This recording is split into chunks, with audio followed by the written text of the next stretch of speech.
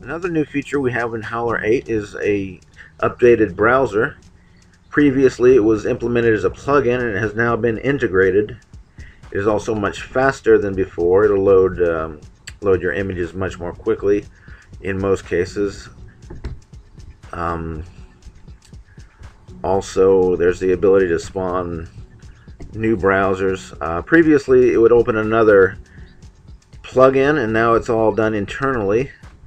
You can, of course, open multiple copies of a browser and copy files back and forth between them. Say you had several different folders and you wanted to copy files back and forth. That's easy enough to accomplish just using drag and drop.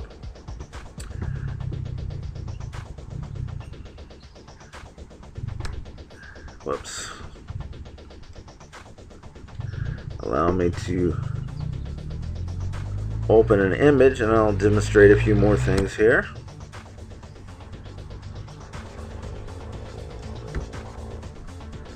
Having a faster browser really makes it much more easy and much more quick to load in those hundreds of thumbnails from all those photographs I've taken recently this spring, and all the flowers and everything.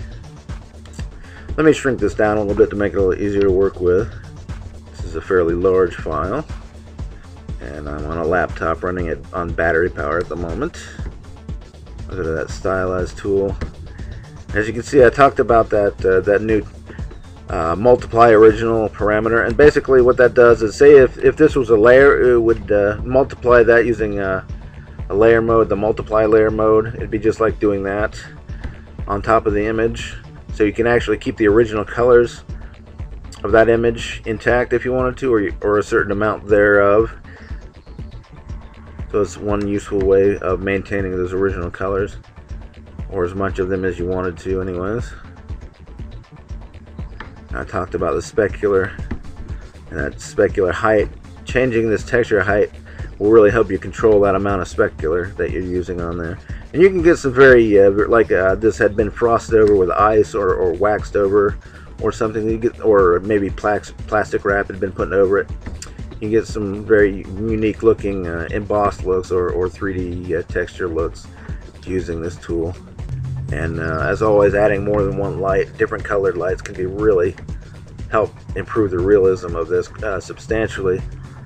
Changing the amount of specular for each light, that kind of thing, can really help a lot too. Say this first light had been the direct sunlight, this second light might be the sky or something, and it wouldn't have a real sharp gloss. It would be really diffuse like that, for example. And that's just a few of the kind of things you can do with that tool now. We've made a number of new changes in the program. One of them is the ability to scale a custom brush, or well, we could do that before obviously, but we've changed the panel. So I've just picked up a random brush image there to use as a custom brush, and I'll just show that now. The brush resample now has the ability to not only type in a arbitrary scale or arbitrary size, which you could always do. You can also constrain that, so if say you wanted a particular screen size and to keep the same aspect ratio, you could always do that, of course. But now there's the ability to change the scale by typing in a number, and it doesn't have to be, it can be greater than 100, it can be greater than 200, it can be 1000 if you wanted. That's a fairly large brush, mind you.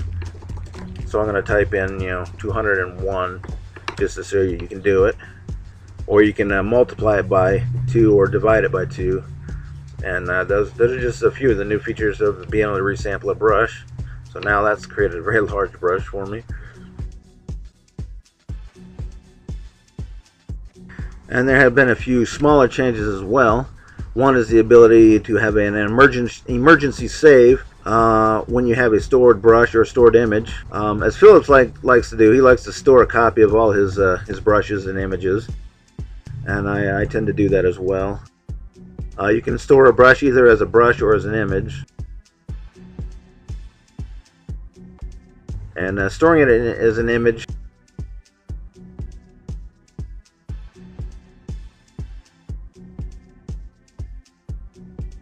will be the same as, say you had an image here and you just went to image and store. So it's just the same thing, only you're only storing that part of the image from the brush instead of the whole image. But once you've stored that, you have some options here of how to reapply that, say replacing the existing image or the YUV channels or whatever. But now there's a new option called the emergency save. Now say the main program had crashed and went away, and we were left with just these plugins. I know it sounds crazy, but it has happened, and it would be a really good thing to just be able to go in and save that, since you still had this copy, this stored image still there, and it now has that emergency save option. So that's one little thing we've added in Howler 8. Oh, that also reminds me, there have been some new changes to controls. When you click on a drop slider, there's now not only arrow keys or arrow buttons that you can control, but there's also keyboard input. You can use the left and right arrow key, and the up key will close that drop slider as well. And those are a few changes we made to our interface as well.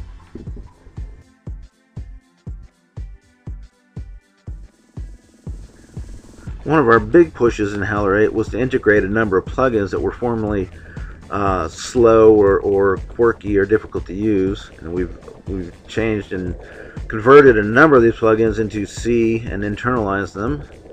A good example would be the Z-Rings plugin. This was formerly two separate plugins that are now integrated into a single internal filter. And they basically let you create a marble-like pattern or something to that effect. There's a lot of new parameters there as well. This was formerly implemented as two separate plugins, and they didn't have many controls that you could work with. So that's just one of the things we changed. Along with a number of other filters, such as the brick texture, the crystallize filter was one of them as well, which I accidentally clicked on there. Brick texture, as I was saying, is now much more real time, easier to use, easier to select the colors you want, that sort of thing. There have been a lot of changes like that, say the multicolor filter and the duotone and the tritone filter rather. Multicolor, I believe, has been renamed tritone because it's similar to the duotone filter. Let's see, let me give an example of that. Say we just had some fractal noise or something in there. Adjust color tritone, and this basically lets you change the first color would be like the light color, and this last color would be the very darkest colors. So say we wanted the dark colors to be sort of a blue shade, all we had to do is click on that, and you see what I mean is the first two are light colors and the second one is getting sort of bluish. In the middle, if you change the middle, that'll change the grayish colors, and if you change the top one, that will change the lightest number of colors. There's also a attribute at the top that preserves the luminance or just does a multiply type of effect, and that's something that's been updated as well, just basically to work faster, to be more reliable.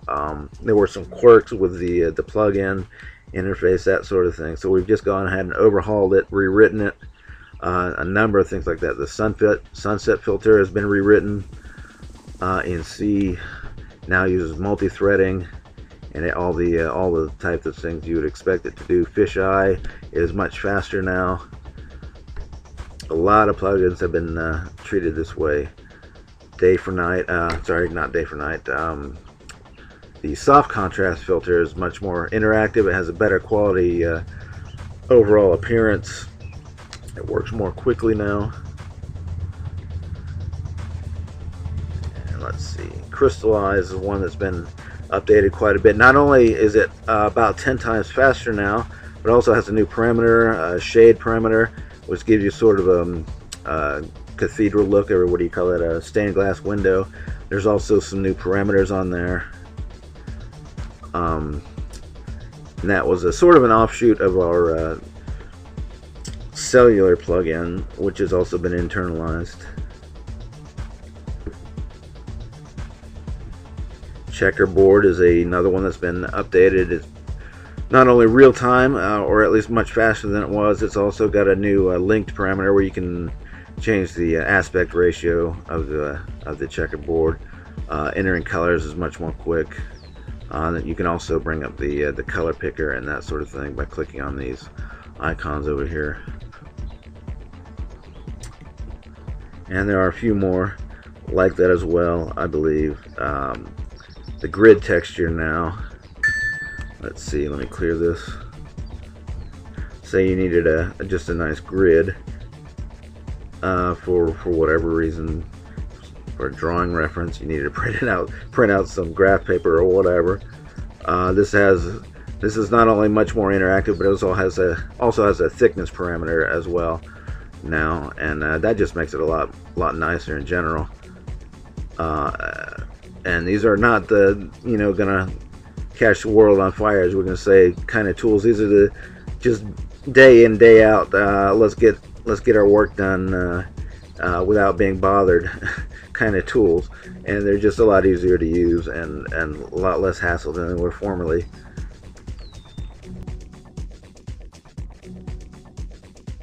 The motion prediction module is something we promoted a lot in version 7.2. It has also been updated to use multi-threading more thoroughly.